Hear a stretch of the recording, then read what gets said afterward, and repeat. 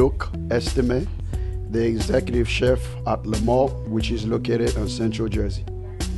Malt carry over 750 brands per year, and we're known for drinks, tapas, which now we just introduced our dinner menu.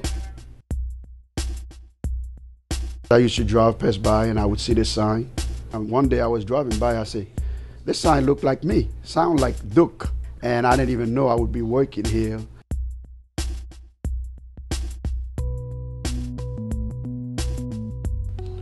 From the Caribbean, Haiti. Being young, a family of 6, and I'm always the one on Sunday cooking in the kitchen, and everybody's always pushing me.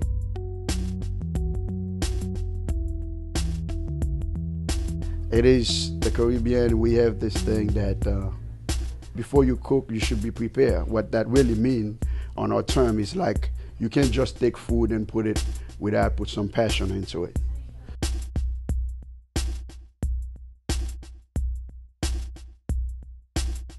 And we were chosen, and we went there and make it happen.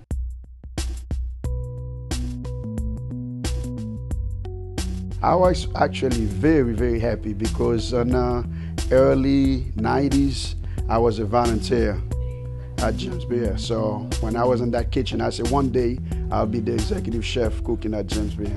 And to see that really happen before my eyes, it was really an honor.